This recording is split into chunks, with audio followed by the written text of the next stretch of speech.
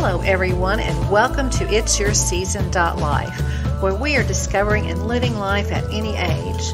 I'm Lisa Boson, and I'm here to introduce you to people like you and me who have rediscovered themselves, stretched their abilities, and to me, kept their light under a bushel basket. I hear their stories and think, wow, that is so cool. These are ordinary people doing the extraordinary. So what are we doing? Well, you know how you love to hear your peers succeed? Get inspired by those who just try? That's us. That's It's Your Season Life.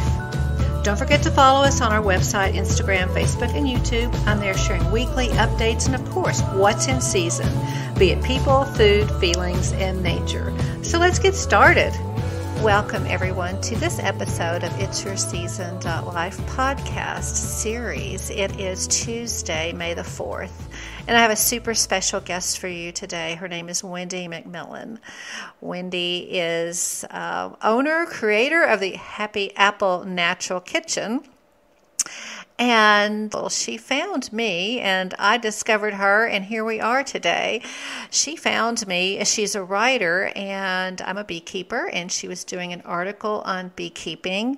And then as we worked through the interview process, we had so much in common. I wanted to keep her in my circle, and she's in my circle, in my universe, and she is with us today. So welcome, Wendy. Thanks so much for joining me. Thank you, Lisa. Thank you for having me. Yeah. And I feel like I'm throwing off I hope I don't throw off the momentum, but I just realized that I can't do this podcast without saying May the 4th be with you. Is that too I love that. I love it. It just hit me. Oh, it's May the 4th as I heard you introducing it. I've been sending Yoda memes to people all through the day, but I didn't make the connection. Oh, I totally. But it does seem like we did have a cosmic kind of connection, didn't we, when we connected? It really did. I was just like, oh my gosh, we have so much in common, and it was just so magical, and I love just even getting to know you better. So we have some common things. One of them is obviously food, but then it goes deeper than that of kind of how we got to where we are today on May 4th, 2021. So I'm going to let you go first and tell us about Happy Apple Natural Kitchen. Now, I have to jump in and tell people also, you have a lot of followers on Instagram. This is no small feat. So I want to brag on you on that. That is very kind. Yeah. So let's hear about Happy Apple Natural Kitchen. Blog. Yeah. You know, I won't take us back well, we probably will end up going way back, just when we talk about our journeys through food. But when it comes to the actual food blog, which really, I mean, it's not monetized, it's a passion, but I do recipe development as part of my freelance work, and a lot of my writing has centered on food and nutrition. And I think there have been these two continuous threads through my life, back to being a little girl. You know, I think I always just knew I was drawn to being a writer, and it felt like one of those out there pie in the sky dreams, and often it still can feel like that, as you know. It's a tenuous kind of world. It can be scrappy, right? Right. But I also had that giving instinct. I craved that secure, meaningful, I'm contributing to the world identity, and I just thought, well, I'll probably be also a teacher. And I did end up pursuing teaching, which is so rewarding. No regrets, but I did starve myself as a writer during the time I was teaching, especially as a new teacher. You know, when it's grueling, because we kind of idealize as a society what teaching is about, even despite our education and our student teaching, and sort of imagine having all these pockets of time for many different things, and imagining summers off, or you know what we sometimes do. We romanticize. Mm-hmm. But I took this healing year. My husband and I were having some other struggles with fertility, and I was just struggling. And I took this year where I just really wanted, with his great support. It was really wonderful. I wanted to focus on health, and I did acupuncture. I went to part-time teaching. I started writing and putting out pitches, and some of the jobs that I did just naturally involved food. And I had this one really kind editor who is a friend just say, you're really good at this. She kind of threw recipe development at me. She was in a bind. She had somebody who was writing, who had accepted some assignments, bail out on her, and she needed these articles turned around, and she took a chance on me, and she just said, could you do this, and could you include recipes? And I loved it. I just felt, I'm not somebody who likes to put myself out there. I always feel like, you and I have talked about, I wanted that extra credibility. Like, I didn't study to be a chef. I didn't study nutrition, but I really enjoyed it. And I was able to self-teach. And I just thought, I'm going to just keep doing this no matter what kind of gigs I get. So, and also I found that in creating this blog, I could also just infuse, it was like journaling, healthy, like meditation. And I started making it a little bit more personal, but also share recipes. And it's really gone through different phases. And now I need to do some more work on it again, because we've realized that, like, for instance, you can't subscribe on the website right now. I'm not sure why that is. And my first original blog, it was much more personal diary. And then I hit that point where I realized, ooh, this is a lot to be putting out into the ether. You're putting it out there, but you don't always realize that anybody can actually access it. So I've just gone through different periods of reevaluating and figuring out that balance of how much do I want this for my own personal highlight reel, and how much is it for this cleansing process. And then also just mostly it's been an archive for me to go back to, because I love playing with recipes, and I think everybody should get to just use recipes as a guide and then explore, but I also want to record what worked, and I absolutely do understand that. Especially, I love your idea of recipes as a guide. For me, when I write recipes, or people say, "Oh, I want that recipe," and it comes so naturally that if I have to sit down and really write it as a recipe, and if it doesn't come out exactly right for them, I tend to worry a little bit, because we all have, thousands of taste buds that are picking up different sensations, and then the whole the olfactory sense that goes into cooking, and a recipe that it works for me, but again, it's a guideline. And tell me, how many years now have you been a recipe developer and have had this presence on the web? It's actually been longer than I realized. I think so. That year, that sort of soulful, let's try and it was really aimed at letting go of stress, and with the goal of maybe increasing fertility and figuring out what was going on with that. But as a result of that year, so many unexpected things kind of transpired, and so it was jumpy. Maybe like I think my first actual article with recipes, it came my way in 2008, and that is when I started the blog. And I did recipes for Natural Solutions, a magazine that isn't really operating anymore, for a couple of years. And then I got some very consistent work. Gosh, when was this? It was around when my son was first born, and he's now 7.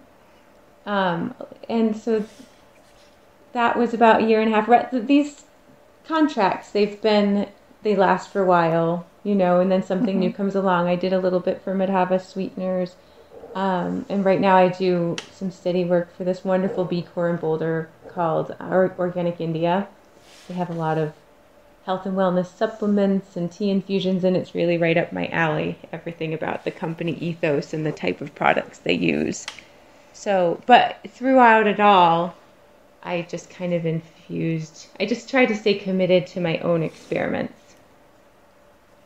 as well, just to keep the creativity going and work on projects. And it helps. It's a great platform for fine-tuning or improving photography too. And, it feels like it's all developing different areas of the brain, right? Mm-hmm.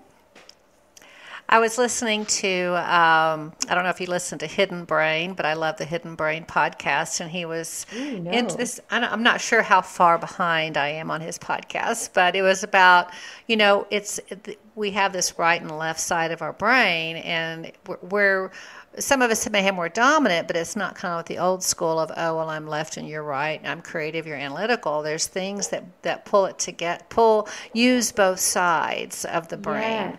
And the finished product is kind of like the master. You see there, and I do too when I cook, is you envision the final product, but then you've got to kind of put the analytics on the backside to make it happen. Definitely. So I'm looking at your website right now. I just want to read this. You write so beautifully about food, and it says, food, I'm giving a little bit of a cliff note, but I need to start somewhere. Food it's fuel. I love the word sustenance. It's a beautiful and powerful gift. It's communion and community. It's a means to health, and it's meant to be shared. And then you go forward and you say, I love experimenting in the kitchen. I love the bright colors, varied textures, and crisp sounds of produce on the cutting board. I love to bake, to gift from the heart, not just give from the heart, but gift from the heart, and to explore ways of being healthfully creative and economical. That is just so beautiful to me. Thank you, Lisa.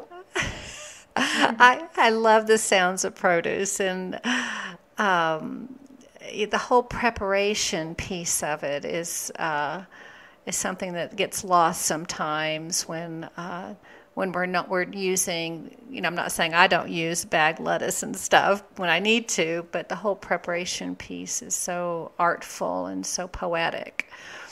So, what are some of your favorite things that you enjoy preparing? Oh, goodness. Well, we are plant-based. We're vegan, mostly. Mm-hmm. Sometimes when you're raising a child, I think the tradition that we've been raised with can cause moments, glimmers of self-doubt where you wonder, oh, I just don't want to make sure I prescribe anything for him. But interestingly enough, I know I'm not answering your question directly right now, but since I'm taking this detour, I might as well follow it through. Our son at 7 is probably the most fervent vegan in the family. I mean, he loves animals, and he's so compassionate, and I think he's just so attuned to where our food comes from, which I love. So anything with plants, but I do really love baking. It is definitely, like you were actually reading from my blog, there is something that's so nurturing and so heartfelt about it, even though it can carry with it, especially now, all these connotations. We have to be careful. People have triggers, and there are lots of allergies and sensitivities, so, and different tastes, palates, and I realize that having gone so far into trying to live refined, sugar-free, and healthfully, my palate is different than many. So something that I find really sweetly satisfying, for instance, might just seem, to someone. But I do really, I feel like there's just joy parceled into like a cupcake, for instance. Or, just energy bites that look like truffles. I've been doing a lot of those lately. Some medjool dates with a little bit of cinnamon and almond butter and rolled in sesame seeds, and, turmeric, and it's fresh ginger. It's just they look like these very neat packages, and they just have just such a satisfying, soft sweetness to them. But I don't know, anything that's pretty. I like prettying it up, or comforting, like a good shepherd's pie, anything that is inviting. Well, we eat our eyes, Mm-hmm. and certainly with plant-based cooking, it can be. You can go both ways with it. You can just veganize the standard American diet, or you can go full in and make just gorgeous, beautiful dishes, even desserts. And that's what's exciting for me too about Yes. what you do Yeah. is because I have a repertoire of about 10 things that I go to for Mm-hmm. desserts, and we don't have them very often anymore. So it's nice to find someone Yeah. who has really embraced just a little dessert. It's a treat. It's Yeah. a It little. shouldn't be so taboo. It Yeah. shouldn't come ladled with guilt.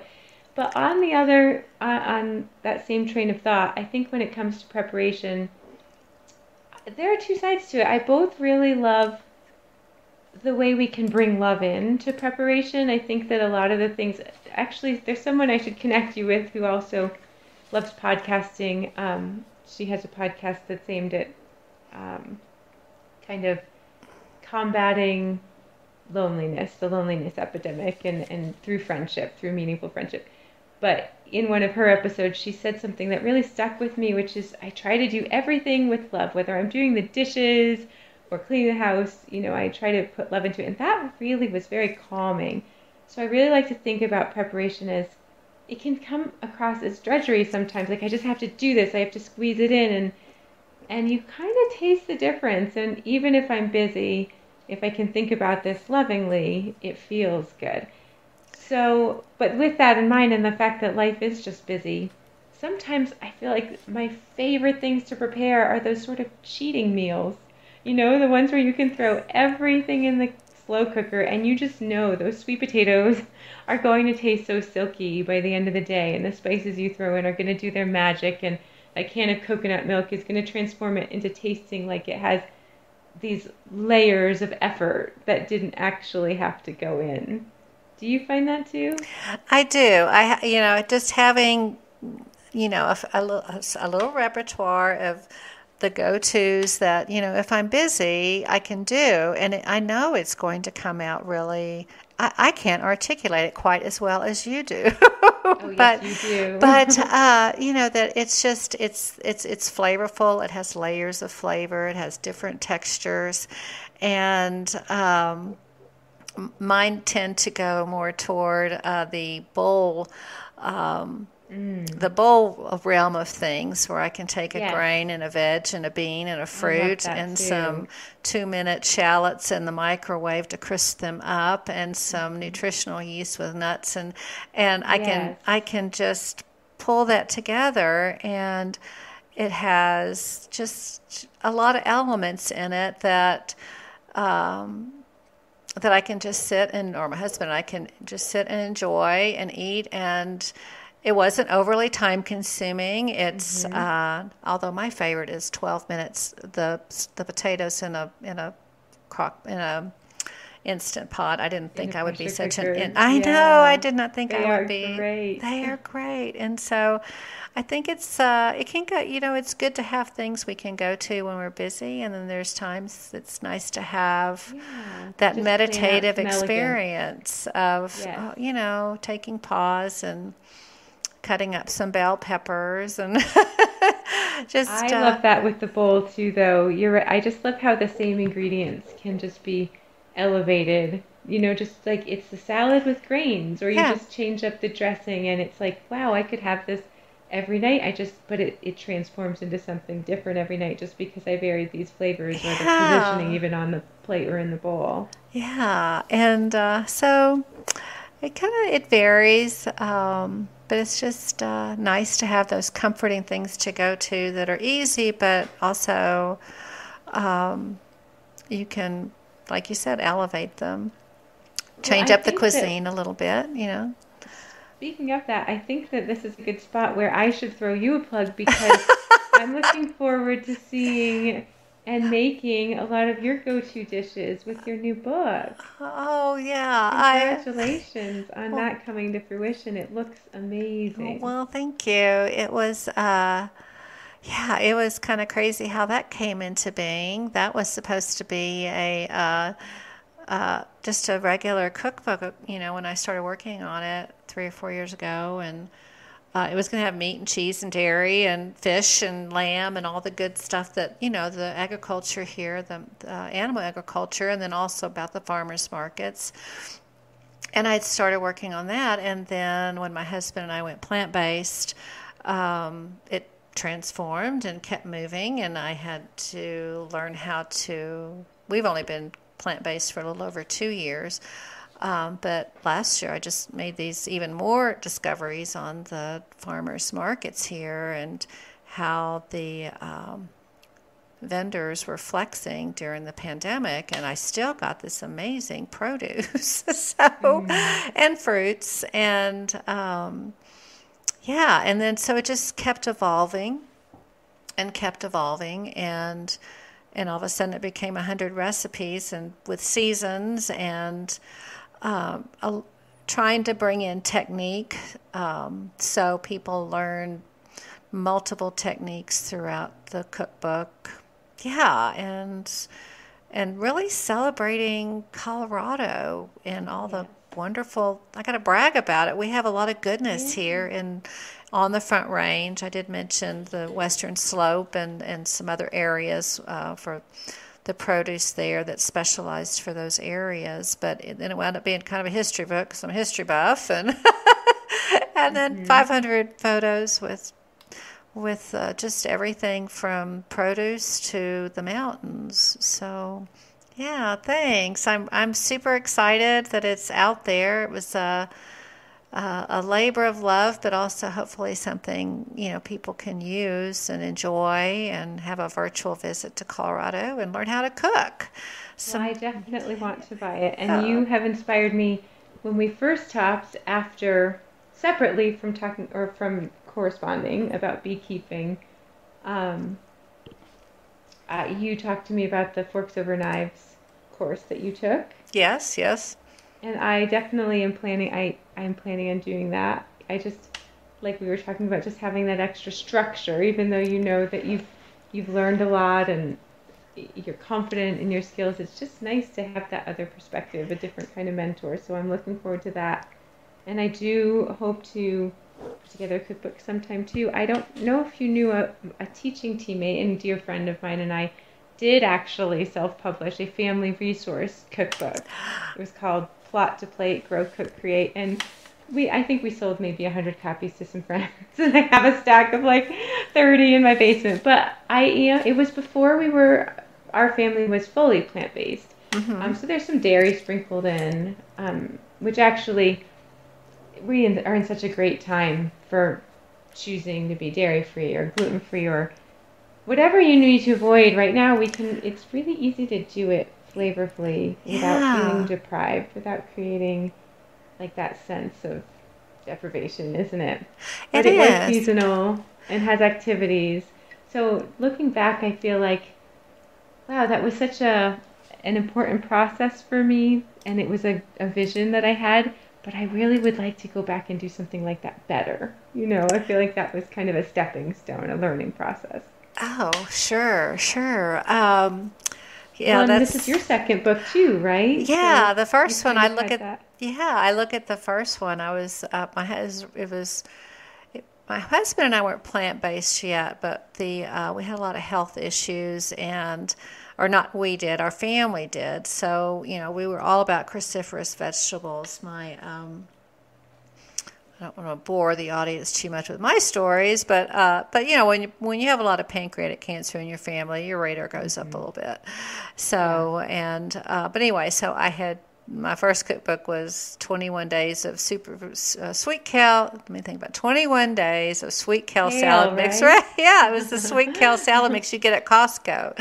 And but it was just so easy because my husband and I were working full-time still, and it was like, how are we going to get cruciferous vegetables in, So I just started creating recipes thinking I'm going to put it in every cuisine and I'm going to wrap it and I'm going to put it in a stew and I'm going to put it in colcannon and I'm going to put it in a Spanish recipe and to show others that, it's not cumbersome. You can add vegetables and cruciferous vegetables, which, are not everybody's cup of tea.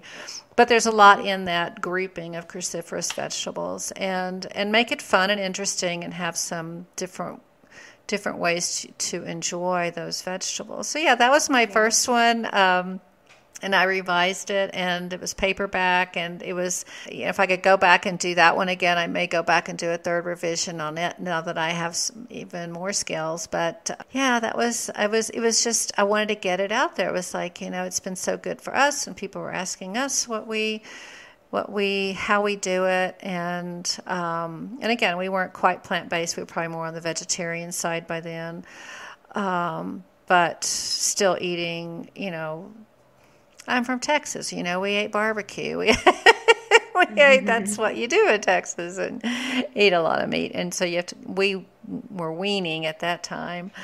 So yeah, that was that one is done. I still use a lot of those recipes for my day-in quick meals when I need something quick, and then it's plant-based. So what are your thoughts if we take a little dive into kind of, and we go as deep as we want on, I'm going to pass the baton back to you. And some of the more complex sides of the food and relationships. Is that where you're going? I'm guessing. But people, plant-based is getting more mainstream. It's not completely mainstream, and there's variations on a theme of it. Would you mind sharing how kind of the process of how you did it? Maybe not the reason why you did it so much, but maybe the process. Sure, no, I can share any of it. Yeah. And then, it helps people go, well, maybe I can add more veg, Sure. Yeah. So I guess maybe I might have to flip that and go a little bit into some of the reasons. Because I guess they're so intertwined, aren't they? The reasons and the process, the goal. Mm-hmm. So is the goal that you don't feel like you don't want to eat animals? Is the goal that you do want to bring more plants in? I think it's just sort of, there's this poem by Adrienne Rich that has this line in it where if you turn the angle of the light just a little bit, it completely changes the room. And I feel like the way we approach food, it's so fragile sometimes. It's so delicate. Just the slightest shift can open up these huge worlds and let you breathe and make it easier. Or it can also, when we dive too far in, it can also create an obsessiveness or a fear or shame. I mean, food is so universal and it's such a connector and it's so emotional, isn't it? There are so many ties that sometimes it's hard to even really see, kind of forest for the trees, or it's hard to know what is my intention here? What is the motivator? I remember even as a child, at 8 years old, one day we were eating hamburgers and they were a little pink, and I remember all of a sudden it just dawned on me with this like new clarity, like just smack in the face. Ooh, we're eating cow. And that really bothered me. And I just had this vision of the cow jumping over the moon, like this. We have these pastoral images, and then wham, it got shot down. I told my parents, like, we're eating cow, and they just looked at me and my mom, who was ever pragmatic but had her own language of food. Like, that was her love language. She was like, yep, that's how it is. And they definitely did not want to indulge my desire growing up to be, like, here and there, fleeting desires to be vegetarian.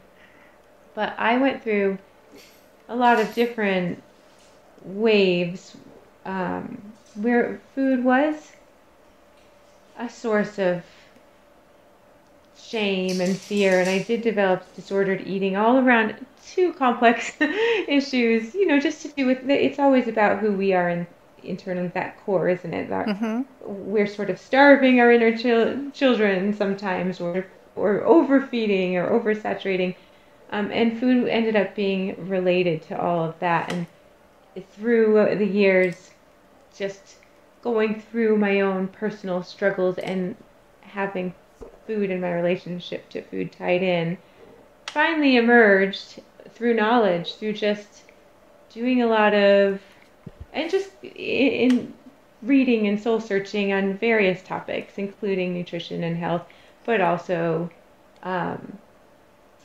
being female or being multiracial or different aspects of just coming of age, right? Mm-hmm. Growing and finding your place in the world. And then through the questions with fertility as well, one thing that really hooked my husband and I, we were long distance runners, and I think that we got really intrigued by this vegan movement that was happening with ultra athletes in particular, but we were intrigued for health reasons. We read the China study, Mm-hmm. and we watched the documentaries, the typical ones that people watch, and like Forks Over Knives, and we found it super compelling and just tried to ease into it, and then found ourselves just being more and more drawn in environmentally. Like what kept us sticking to it was fun and joy and enjoyment for me. Just like I just really loved cooking with plants, and I didn't ever really enjoy cooking with meat. And as I'm talking, I really want to make it clear too that there's no judgment. I think that veganism carries this activism component, and it can make it hard to come to the table with people with different choices sometimes, because we assume others' assumptions about Mm-hmm. us. Mm-hmm. And I think sometimes when it comes to a vegan being at the table, people might automatically, well, I am repeating that word, sorry, judged, when that's really, at least for me, that's not the case. I think we all have our own journeys. We all find our different ways to contribute and define what's right for us. And our bodies are such intricate organisms. Of course, it makes sense that the way we nurture and nourish them is going to be different, and but we can all agree, I think, on sort of tenets Mm-hmm. of living healthfully. And that's, you give your body movement, and you try to eat whole foods. You try to not veer too much into the land of the processed or over sugar or emotional eating, even when your food is cooked and shared with emotion. That can be really hard. But in terms of actually following through, what you first asked with the process of putting in more plants, when you go kind of cold turkey and all you have to eat are plants, it's pretty easy, right? But I mean, you explore the lentils and the quinoa and the different. I think you start finding things that are, what's quote unquote more meaty, if it's portobello mushrooms or if it is some of the products. Like I love tofu, and I love making bacon out of tempeh. It's not bacon, but I guess it's easier for me because I never liked those originals. I never liked bacon, and it was harder for my husband because he loved his sausages and his like he's from England, and it's the meat pies, and but he's over Bangers and time mash. Yeah. yes, definitely. So if sometimes you have the field sausages Mm-hmm. with the mash and like they are close, Mm-hmm. then I think that's something to celebrate and enjoy, that you can do that. Mm-hmm. But I also understand the point of view that why not just go for the original thing, just more sparingly too. Yeah. Yeah. Did There's that a. help at all with your question though, Lisa? I It think I was rambled a whole bunch there. Do you, do you want to know anything specific about like what do you put on the plate? No, it was what I didn't know is like I know we have different. We're both in the same place, but we took different journeys to get there. So it's always good for people to hear. It doesn't have to be black or white. It doesn't have to be all in. I think there's a place for everyone at the plant table, and Yes. and that's really what I was hearing is.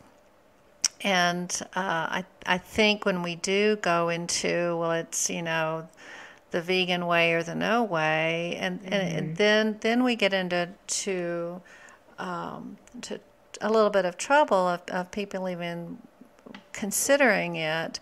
It's a turnoff. It's a turnoff. It's a terrible. Put people on the defensive. Yeah, and what you want them to do is to or at least for me, the nebulous you know, out there in the world, is, you know, great if you want to go all in and do the whole foods, no salt, no oil, no sugar, no kind of anything, and that's fine. You know, that methodology is out there, and then I loved this new term out there. You may have heard it called plant rich. So we've gone from plant.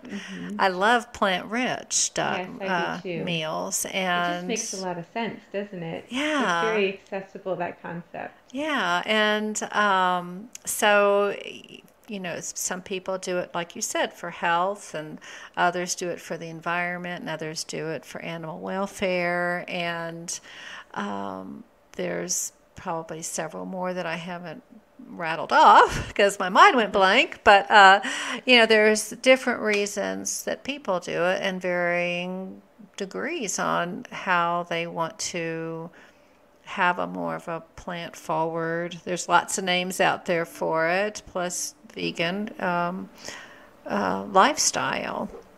You know what I think is so hard sometimes, because we really want to be open and embracing and accepting of everyone's different choices, and yet food is so natural to want to share. And it, like you expressed earlier with your recipes, we all have varied tastes, and people might have subtle differences in the way they prepare something, or they might have to put in a little swap or have to be a little short on an ingredient. So we shouldn't take it personally when somebody doesn't like our food, but it feels so personal. Yeah. It's just because you pour so much of yourself, and it's meant to be something that you gave of yourself. So we have to find that balance, and also just kind of, sometimes I have backed off from giving somebody a gift of food, even though that's my natural instinct. It's how I was raised. I mean, you knew if my mom was happy with you or not by what was in the oven or not. You knew if your friends were approved of or not by whether or not there were cooking smells wafting in the kitchen, or if it was pretty cold and, you know, dark. So sometimes if somebody's in need and I want to help, but I think, oh my gosh, there are all these allergies, I almost feel like I might offend them, you know, and you don't even want, there's guilt on the receiving side too, where you think, oh, this was made with such loving intention, but I can't eat this, you know? So it creates a greater intimacy around it, we want to be able to break bread together, but maybe the potluck is the way to go until you actually know that safe circle of, or comfort level of, hey, here are the things we can all enjoy together. Or maybe with these people we do, you know, go out when we can go out, you know, or just everybody bring your own and just relax about it. Yeah, we've kind of found kind of both ways. It's, you know, potluck works. We actually went to a barbecue the other night, and it worked out beautifully because there were several people with varying. There were 30 people there on an outdoor event, by the way, and but several people with varying types of food preferences, and so they grilled meat. But then almost everyone brought a beautiful, fully, by luck, no one asked, but all the sides were just beautiful, plant-based, and it was something we could all eat and enjoy. And then we all brought our own little, if we wanted something that looked like something grilled, so our plate looked like everyone else's, that's fine. It was a very understanding group, and as it was a mixed group, because there were Mediterranean and plant-based and standard American and everything in between on that. So that we all have, there's going to be differences in how we eat, and until you can kind of get to know someone well enough and figure out how to, discover how everybody can be at the table and enjoy kind of the same meal or relatively the same meal together. Yeah, there's there's a lot more patience with it, I think. Yes, and that is so key. Patience. It's as simple as that, isn't it? I mean, just basic respect, because we're in a time where so much is supercharged with such intensity. You know, it used to be, okay, avoid politics and religion. But now, I mean, politics alone has just sort of spread to envelop so much. I mean, it's bled into everything, down to food choices, down to education, down to parenting, travel, you know, ways of gathering. There's a rawness that we just have to tiptoe around and get through. And I think there's a way to approach it. Like I really appreciated. There were 3 couples, and we would get together, but we hadn't been together in a while after we went plant-based. And finally, one of them, you know, it takes a while to figure out how to ask a question to get for understanding. And so she called me, or I can't remember, we were at a party, and she pulled me aside, or she called me, or what. She says, you know, we want to be with you guys so much, but we don't know what to do. And that just, and that was really great that she did that. I know, and look out there like that. Yeah, and I said, you know what, no one has to eat plant-based with us when we're plant-based. You know, we can do a potluck. We can go out to a restaurant that has a little bit of everything for everyone. But then what happened, and it really made me feel good, they were like, well, we want to try it, but we don't know what to do. Yes. So it evolved, and it wound up being a wonderful evening, and they were just surprised how colorful the dinner was, and all the things they could do with hearts of palm, and some things some vegetables they'd never used before. And it wound up being just a wonderful evening, but it meant so much to me that someone would say, we want to be with you, but we don't know how to do it. I'm so, okay, well, let's figure it out, you know? Before the pandemic, we had invited some friends who live up near you, actually, for just a very casual, small vegan Thanksgiving. None of us had family around. My husband's is overseas. My family is on either coast.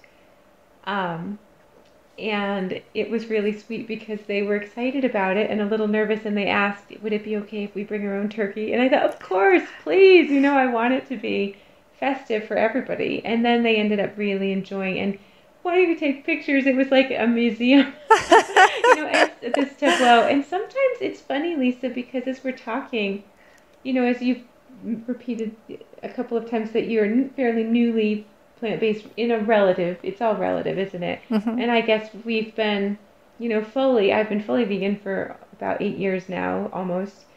But I still am okay. You know, I think, like you said, when we box each other or ourselves in, that's where the danger is. I mean, sometimes I think you keep grasp of the big picture, but sometime if I'm going to have a little bite of somebody's prepared, sustainably sourced fish, you know, I'm not going to kill myself over. There are cities. Walter Longo. Have you heard that name? He wrote the Longevity Diet. Oh yes. We heard him speak on a podcast, and it was very balanced. I mean, it was just reinforcing the value of plant-rich, but it was also saying as we age, you know, and our needs change, he's like, maybe add in a little fish or eggs. And you could tell that the host was a little uncomfortable because his platform was being vegan and sort of wanted to steer those comments away. But I also really admired that honesty too, because like we ask each other to tick off boxes to create our identity too much. And I think identity and experience, they're fluid and evolving, right? And they're multifaceted. Like why should we be pared down? Why should we have to pick? Are you a teacher or are you a writer? Are you an extrovert or are you an introvert? Because that shifts, and that's dependent on all the surrounding factors. Like, who would have thought I am shy that I'd be speaking to you on this podcast that is technically could be really talking to anybody, right? But it's completely comfortable in our bubble here. Oh, it's just lovely. You've just shared so much, and I just love the way you articulate the relationship between food and ourselves, and how it's a reflection of ourselves, but we continue to transform, and hopefully we continue to transform anyway. But not to box what you're doing, Lisa, with the transformative, like thriving, just keeping on thriving. Just That's keep what on. your website says to me. Yeah, it's ever evolving, and this is the season for us to be healthy, and if that means eating a lot more plants, and if I have a little bite of something every now and then, I'm not going to beat myself up over it. I'm going to be overall in a healthy sphere, and enjoying. It's really about enjoying nature. You had mentioned earlier that when you do this, well, then it leads to this, and certainly that was also with the beekeeping, because then once you study beekeeping, then you study native bees, then you study pollination, then you study agriculture. And you have this affinity, don't you, for them? Like something that people might, I mean, obviously right now we all really there's this growing awareness of why we need the bees with colony collapse and the appreciation, but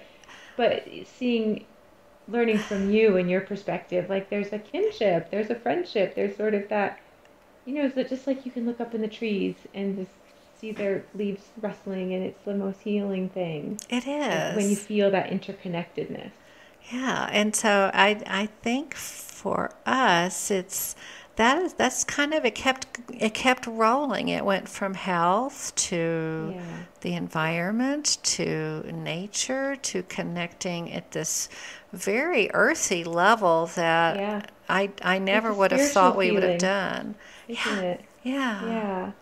Well, I have to ask you before we conclude, given that again, I do want to make sure that I'm not making this seem like what I'm going to say is going to sound hypocritical, because it could be construed as laying guilt. Because as if well, this is the way. But for me, it is 45 minutes. Well, I am curious about no. It's with when you did go plant-based, what was the biggest health change? Like what did you feel? Did you feel a revitalized energy, or was it subtle, or did you just mentally know, like, this is what we need to do for my husband had cancer and we're going to move forward this way, and it just felt good? So in 1 minute or less, he wanted to go 100%, and I went kind of kicking and screaming, and so, but it's only because I didn't know.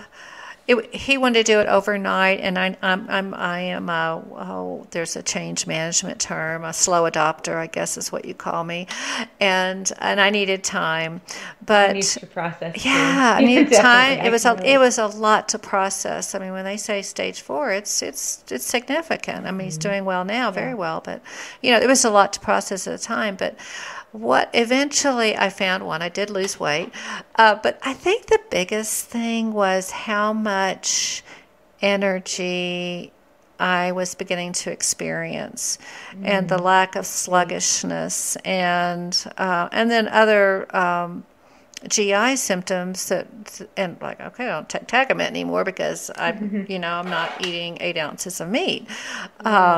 And a lot of fat, animal fat, but it was more the energy, and then it just continued to evolve on this whole. How have I not been doing this before? As why haven't I done this? I know better. I knew in my heart. I worked cardiac and pulmonary rehab. I worked in open heart recovery. I knew what vessels look like.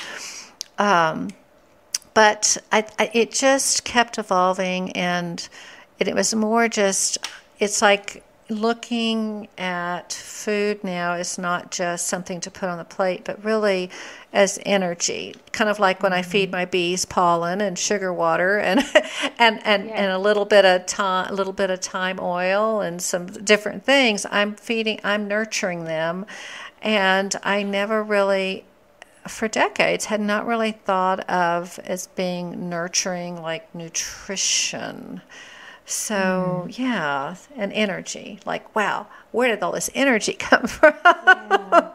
So, I love it. yeah. So, yeah, we are at, I promised you 45 minutes, and we went over just a little bit. I feel like we just scratched the surface, too. We could keep going, couldn't we? All right, so what I would like is for you to wrap this up and tell us, is there any one thing you want others to know, and then that maybe we didn't cover, and then how they can find you? Oh, well, if anybody is looking for a recipe developer, plant-based, I would love to be connected with them. You Awesome. can find me, I guess, well, my website is happyappлекitchen.com. I'm Happy Apple Vegan on Instagram.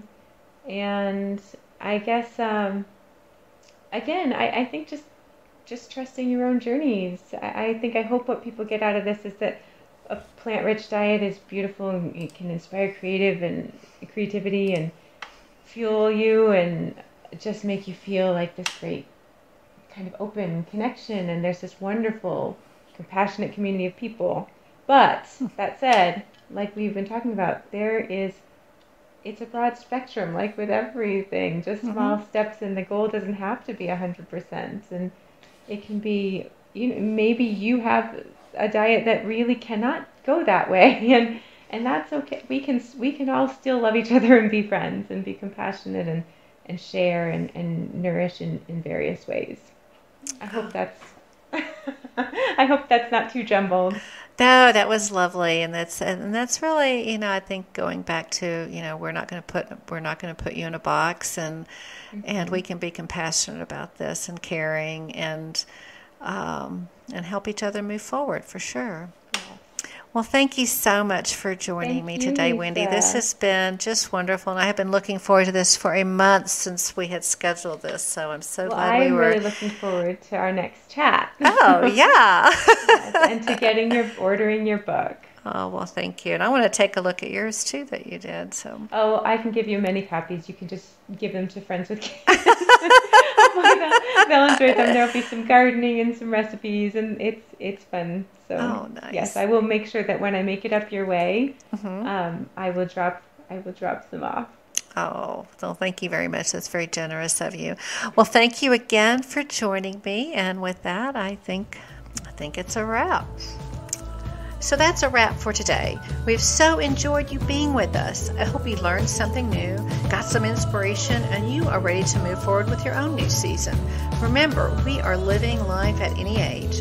Take some time to visit the other social media sites. Give us some feedback. Shoot me an email on Facebook. And remember, until then, stay safe and keep on living. Cheers.